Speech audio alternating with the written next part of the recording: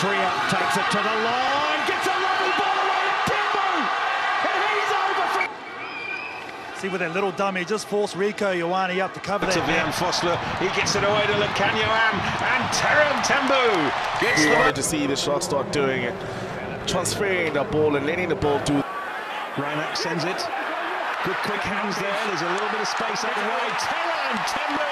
Good offloads, which really created the space out wide for Tera Mtembu. Well done to the Sharks. What a way to start the game.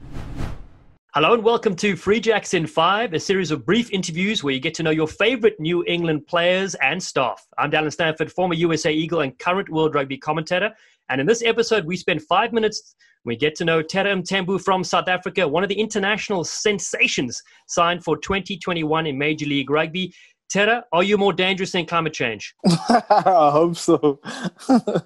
Listen, you sound like a Marvel superhero. What's your full name and where did Tera come along? My full name is Lubabalo. So my mates in junior school, because I was a lot bigger than my teammates, one of my mates decided to call me a Tera. Tera on the field and Tera in the classroom, and then the name just stuck. Your personalized kit. Have you ever had gear made just for you, like this one here?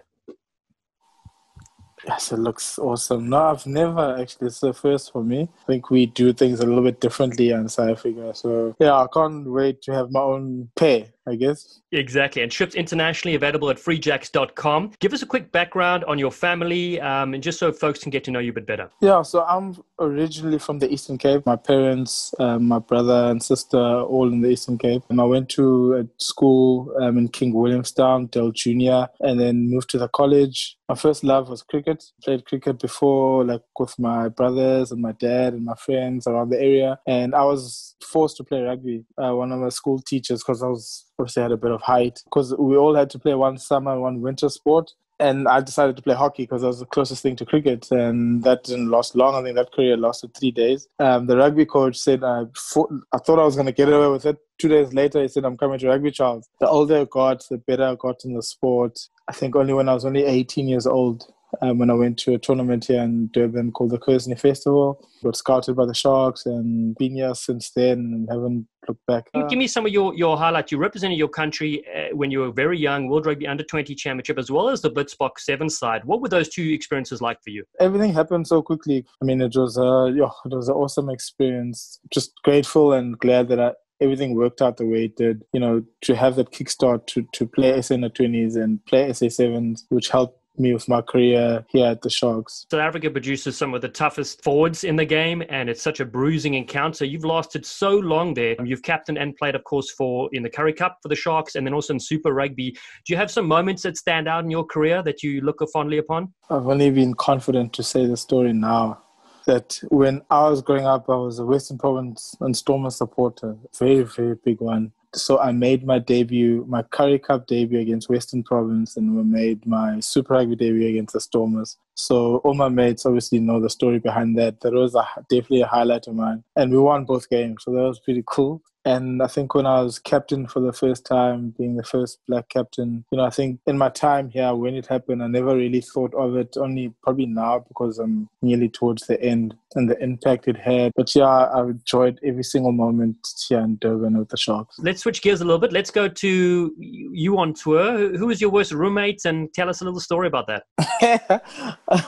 You'll have to excuse me for this one. Tendai the Beast in Taurira. So I've heard rumors about him being his roommate, and I just wanted to experience it myself. We went to France, and basically the lights need to be off at like 7. I can't be on my phone. I can't talk to anyone. Literally, I can't leave the room. With time zones and everything, you obviously want to talk to your mates or your parents, but the lights must be off at 7 with Beast because he's sleeping. I literally can't even breathe, possibly, because otherwise he's so sensitive. And ever since then, I've never, ever been his roommate, and I laugh at him till this day. Great man, though. Great man. But the worst roommate ever, purely because of that. Well, we had him in America briefly at Old Glory in Washington, D.C., so I'm glad to say he won't be in the country when you get here, so at least you'll be safe. Yeah, he'll forgive me for this one. He will, exactly. Well, we're on the topic about America, so what excites you about coming here to play in the US of A? When I played SA Sevens, I went to the Las Vegas League, and I loved it, and I've always said I wanted to go back to America. I never thought thought I'd go and play in a league. I think back in the day, there wasn't a league in 2010, 2011. And then when it kicked off, you know, it showed a lot of interest and how much the league has grown and looking at the players it's attracting now. And it's growing very, very fast. But I just wanted to be part of that journey, add value and learn and just enjoy my last chapter in America. Something different, just out of my comfort zone. I don't know what to expect, which I'm sure it'll be tough and intense, but it's challenges I'm looking forward to. We can't wait to have you this side, my friend. And the rugby fans can catch you in the Major League Rugby season in 2021. They can keep updated at freejacks.com. And listen, I'm still waiting for my follow back on Instagram. I'm sure I followed you back. No, I'm sure I'll do it now. Thank you. As they say here in New England, let's ride.